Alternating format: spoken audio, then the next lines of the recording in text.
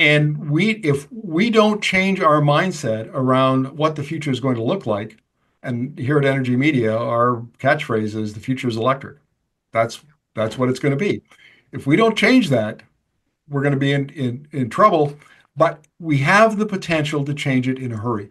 Our power grid is one of the best in the world. It's 84% clean, it's low cost, it's reliable. It is the biggest competitive advantage we have as an economy to electrify, electrify, electrify. And then we have one of the things that Alberta brings to the table is more engineers per capita than any other province in Canada. It's got a lot of really smart, bright, problem solving folks. And so we have a lot of the raw materials, if you will, to transition into this new energy system. What we don't have is a population that's committed, that understands, and the leadership that understands. And then we're lacking the policy framework and the regulatory frameworks that we need to catch up, because government has to play a role in this. They certainly did in every other place, like in China and South Korea, where they're making the transition.